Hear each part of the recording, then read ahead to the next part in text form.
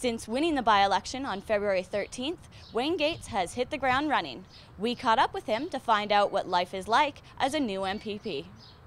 I think over the course of the last 5 weeks, we've hit the ground running. We're trying to raise all the issues we can to bring our message to Niagara that we have some real challenges down here, but there's fixes.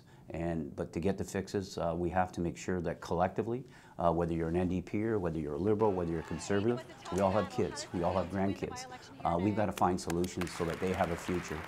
I think the biggest change for me is the fact that I'm in Toronto for 4 days. So I'm staying right now. I'm staying in Toronto for those 4 days. I think the hardest part, quite frankly, has been on my wife and my daughter. I was always, you know, in the morning I would drive Jacqueline to school, or my wife might pick her up, but we'd be able to kind of work together. So I think that's probably the biggest change that I think my wife's finding. New question, member from Niagara Falls. What was it like to speak as a member of provincial parliament for the first time? Well, that's a good question because it was the day I got sworn in. I had a lot of family members. I had a lot of my friends from Unifor. I had some firefighters, which I was really excited about, that came up to my swearing in. That happened at 9:30. Took some pictures. That was family pictures. Excuse me. And then I went to question period for the first time, and I actually asked 2 questions my first day. So my first day on the job, I had the privilege of asking questions. And again, I talked about Niagara and the 40-year racetrack and Parliament Oak School, all the things that we campaigned on.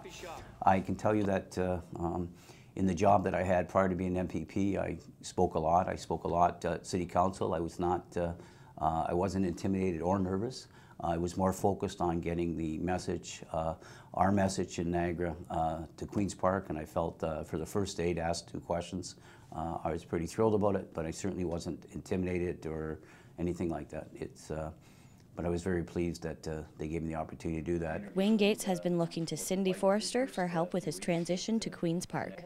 Cindy volunteered in my campaign. She worked every day in Fort Erie. She was there every day. My understanding, she normally takes vacation during that period of time. She took no vacation. She worked 10, 12 hours a day trying to get me elected. When I went to Queen's Park, obviously she's been the one that I've kind of gone to and said if I have any questions, and she's been anything I needed. Cindy couldn't help more. And then we got into a little bit of a bind at the office here because we had to get it open. We had to start providing a service to the residents, and she lent me Mike Haynes from her office. And he's been here for the last 3 weeks. He's going back to Cindy's office next week. But he's got over 20 years experience of doing the job. So we were able not only to hit the ground running up in Queen's Park, we were able to hit the ground running right here in our office. He's done an incredible job. In the weeks ahead, Gates will be opening his main office in Niagara Falls, as well as satellite offices in Fort Erie and Niagara-on-the-Lake. Reporting for The Source, I'm Kendra Dyer.